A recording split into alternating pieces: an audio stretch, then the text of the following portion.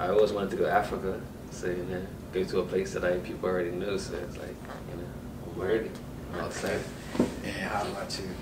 I knew Rwanda was really clean. I know that the president there has been creating all these waves, all the laws and stuff, like no plastic bags, no cars on certain days, and just really like has a strong vision for where the country is going. So, but that's like all I know about it.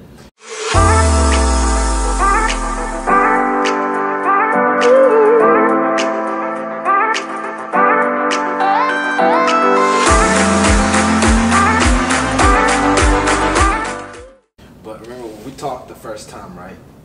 I told you I'm from Rwanda. You're like, oh my gosh, I was thinking about going to like East Africa, Kenya or Uganda, because like it turns out more, whatever, all that. And then, how did you guys decide to go to Rwanda specifically? How did that come about? Well, I know that they're trying to make it the Silicon Valley of Africa. I'm interested in becoming location independent, and I see other digital nomads who are in Rwanda.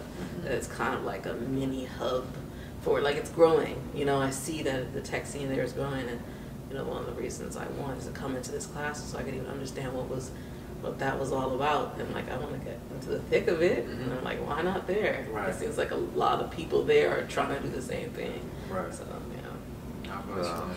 I'm just trying to be more spontaneous. So like, I got the opportunity. It wasn't really a second question. Like I was like, I'm just gonna jump at the opportunity, especially to go with someone that's already from that area. Right. That's a big plus. And we're together. So. Right.